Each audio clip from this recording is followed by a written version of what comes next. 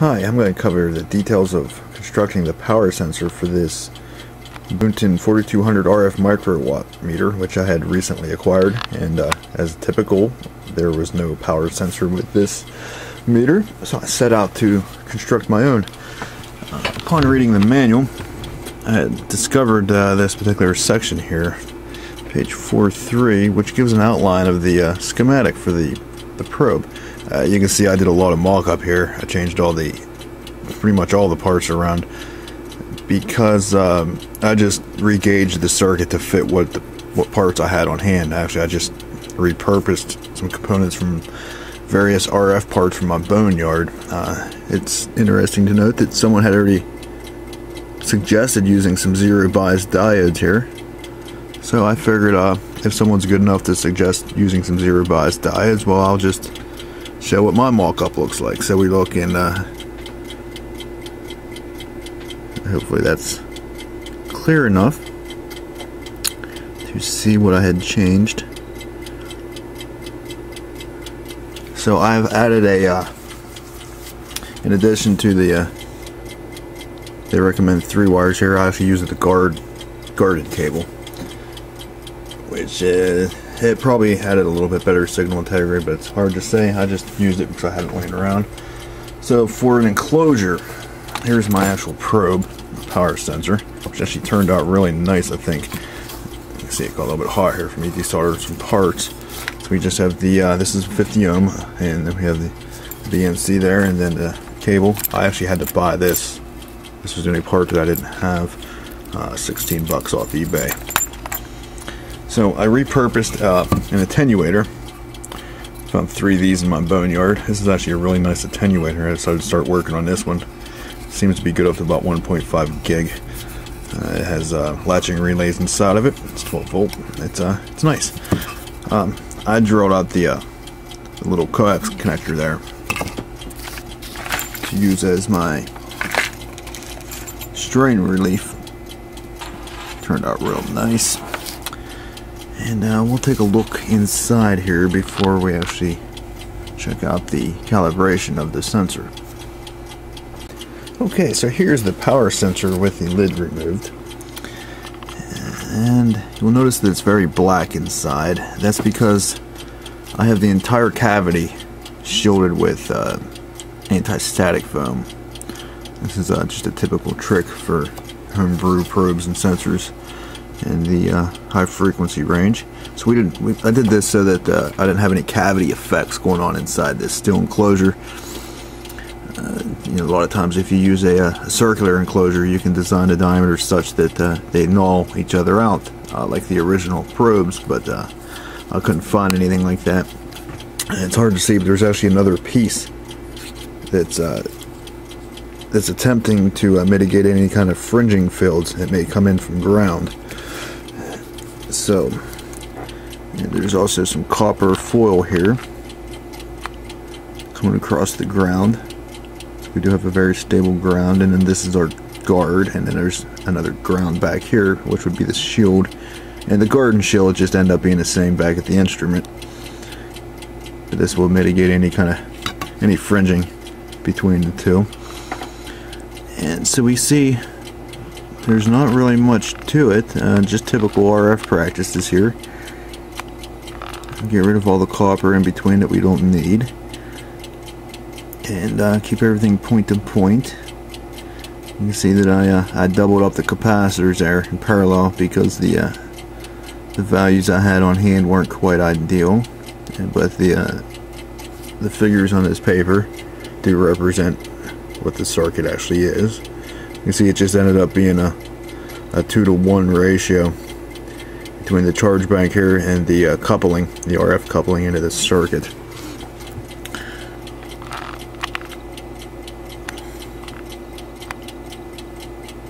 Okay, there we can actually see the static foam a little better. There we can see the fringing field collector. It's actually the coil. All 3 wires are coiled into a loop. I wasn't sure if I should go with the toroid or the fringe field. I really wasn't quite too sure which side of the EM was going to be getting exposed here. I opted for the the electric field side, just due to the very low currents that are going to be involved on the wires themselves. Obviously the case is going to have a higher current, but I didn't expect any induction to happen there. If I do find some induction, I'll end up putting a common mode choice around these two, hopefully inside this fringe field somewhere. Yeah, there's our some more static foam there. Okay, and now we'll put this back together and show it in operation. Okay, so once attenuator, now power probe sensor. Good enough for me. Let's see what happens here. So we have power on, and the first thing we will do is wait for this to settle, and I will zero it. This is actually a mock-up BNC that I'd made. The terminal's actually pushed down in there so it doesn't short out. It's actually recommended to let the E field float on the RF side of these during the zero process. I'm not going to question why, they just recommend it in the manual, so that's what I'm going to do. Okay, I'll zero this guy. I don't have the calibration data entered yet, so we're just using some real rough calibration from a previous entry. So there we go, RCC03, which the manual indicated it had zeroed. And now we will hook up the power reference. This is 50 ohm cable, and into 50 ohm. It looks like I lost my end here. Well, while I go search for that. Okay, found my end. It seems to always work its way off there. So we'll hook that up.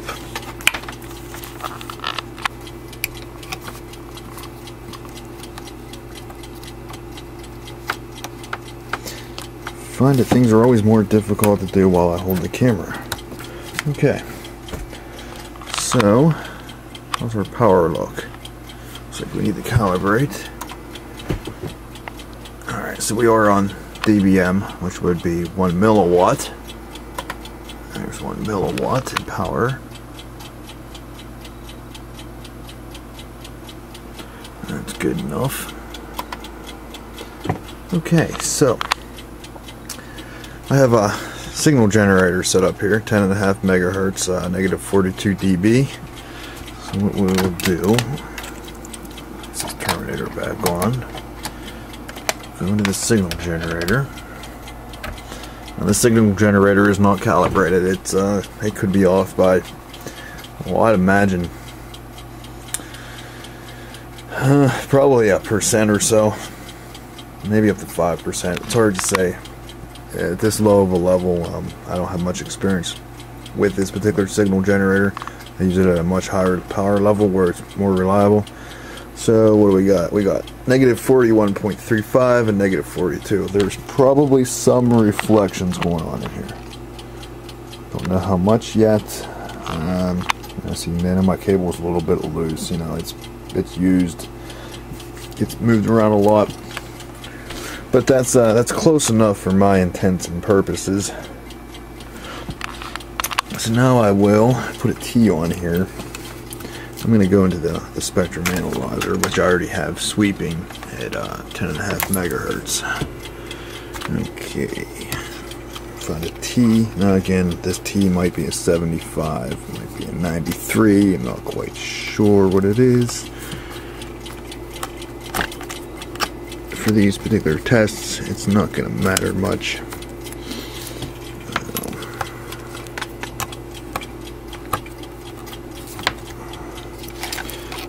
Okay.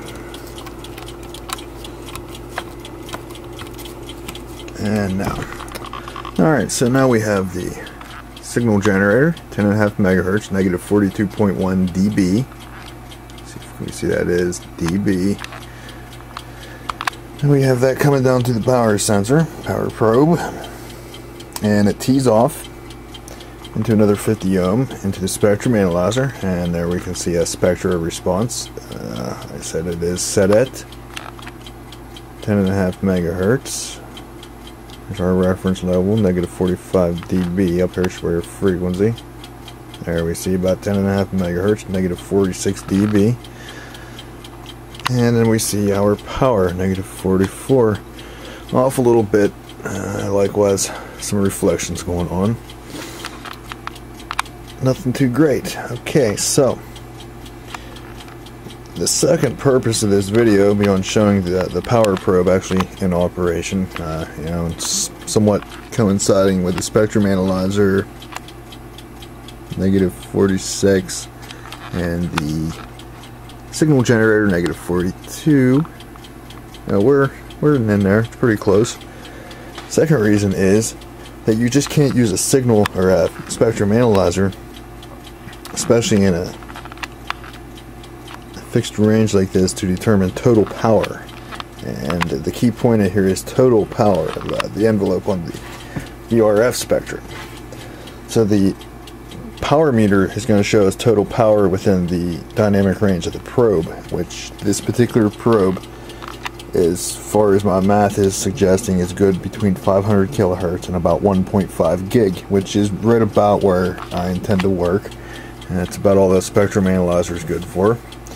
If I need, this is a lower end, this is my lowest end spectrum analyzer I own. If I need to get out, I'll go to another spectrum or another spectrum analyzer up here. There's a lower there, but this one will do just fine for video because it's very user friendly, and I find that tuning the old analog spectrum analyzers is very tedious while trying to hold a camera and keep things in focus. So I just go with the easy guy, though I prefer to use the older equipment. It's much more sensitive. So how can I show that the total power doesn't match up with what we have on our spectra here? So to do that, I have a signal generator set up, and the signal generator is set at negative 15 dBm, and there's your frequency is 500 kilohertz, amplitude is negative 15, and we are on square wave. So a square wave has a very sharp rise and fall times. It produces harmonics, many harmonics. And so since we're set at 500 kilohertz, it just so happens that 10.5 megahertz coincides with one of these harmonics. So whenever I disconnect this cable here, and I'm not going to do this, I gotta pause this. Okay, sometimes I just need two hands, and that was one of them cases. So now we have we consider this the signal under test. We again see that we are at 10.5 megahertz, and now we're at negative 47, so the power is actually a little bit lower than what it was right here at negative 42. However, our generator is set at negative 15. Well, when we go look at our power meter, there we go, negative 18. And it's a lot different from negative 45. So, what's happening here? Well, the power meter is measuring total power, not just a single frequency. The spectrum analyzer is tuned in such a way to just exploit this particular frequency right here, 10.5 megahertz, with what is our bandwidth here? So there we're at 10.5. Receiver bandwidth is set at 100 kilohertz. Yeah, of course it's not calibrated, so we're not looking for an accurate signal, but just something in the ballpark.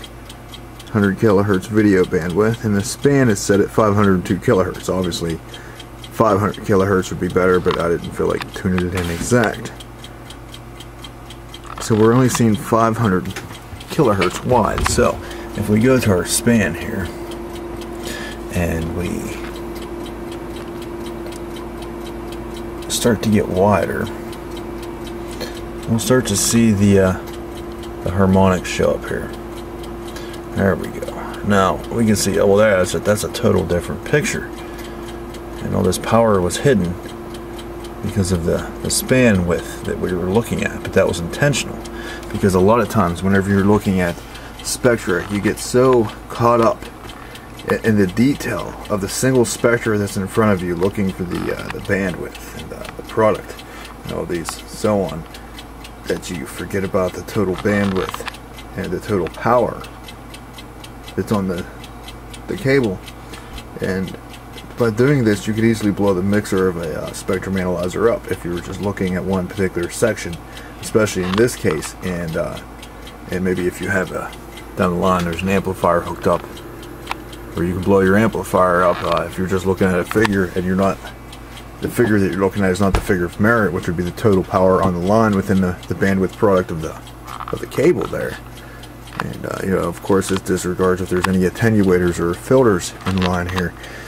So having the power meter is just another real quick heads up of, hey, there's a lot more power on this line than what you're looking at if you're sitting in a fixed span there. And even on this fixed span without some heavy DSP, the spectrum analyzer is not going to give you a true picture of the total power that's sent here. You can get close to it, and probably within 10%, but that's a lot of playing around with DSP settings to bring that figure out. It's just a lot easier to have a dedicated instrument hanging out ready to give you the figure that you're looking for. And with this particular instrument, we can upgrade our power sensor here. We just build another one for a better frequency range, or tune it, or in my particular case I'll actually put an attenuator and a filter, a tunable filter around it, so that I can look into different ranges of power. So yeah, this is just a heads up on looking at total power, total RF power versus a single node of power.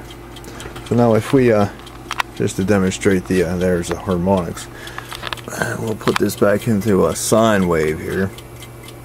There's sine, we're still on square. So now we're back to sine wave, still negative 15, frequency still 500 kilohertz. And now we notice